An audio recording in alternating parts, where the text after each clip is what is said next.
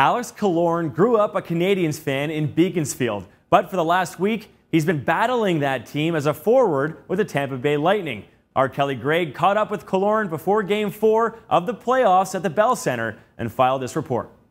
Brewer to the open side. Radko Gudas takes the shot off the tip of Price's glove. Tyler Johnson, a turnaround by Killorn, he scores! Alex Killorn made a name for himself as an offensive threat on the Tampa Bay Lightning in only his first career playoffs. With 17 goals and 24 assists in the regular season, Killorn has proven he deserves a top 6 spot on a team loaded with talent. The Beaconsfield native had one of the toughest jobs of his career in this playoffs, trying to take down the team he idolized growing up. This is also a building that I've come to root for when I was a lot younger, never thinking that I'd be playing against them in the Stanley Cup playoffs. So for reasons like that, it's pretty exciting for me. I remember I came to the second Koivu game when he came back from cancer. He was my favorite player, and I thought that was a pretty big moment, and for me that was pretty exciting.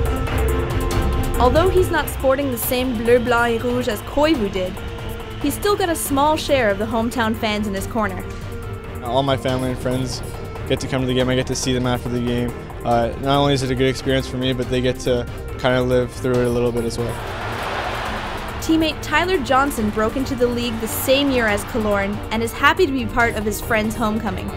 I think it's probably fun for him. Anytime you can play in the Bell Center is awesome, and I can't even imagine, growing up and watching games here and not playing here. So, it's probably really fun for him. It's great that he has his family and friends. I know that's a blast to have around, so I'm sure it's fun.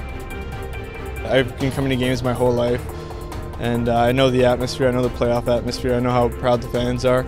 So for me, it wasn't anything I didn't know I was getting into. But before Killorn got here, he started here as a minor league hockey player in the West Island. He attended Loyola High School and has been balancing athletics and academics ever since. From humble beginnings at Lakeshore Minor Hockey, Killorn moved up through the ranks in American schools, eventually playing for the prestigious Harvard Crimson. Now, not only was he an Ivy League student, he was also an All-American hockey player.